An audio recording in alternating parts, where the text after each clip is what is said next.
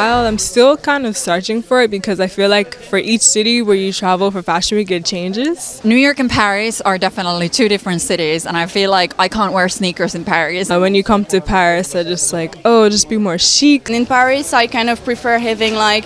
I like to put a little heel on when I'm in Paris. A nice shirt with a nice suit jacket or something like that. I feel like in Paris I wear more fitted stuff. Yeah, more classy, more Parisian style. In Paris, I like to go a little bit more chic way. In New York City, they want you to be a bit more like... In New York, I like to run around with sneakers. In New York, I'm usually more underground, more...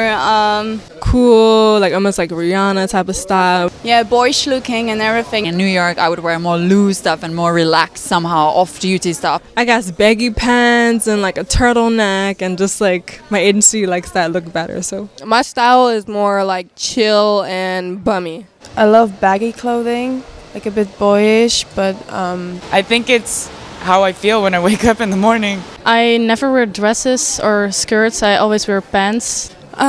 you know, that I'm like a boy. I wear men's clothes, it's like the best.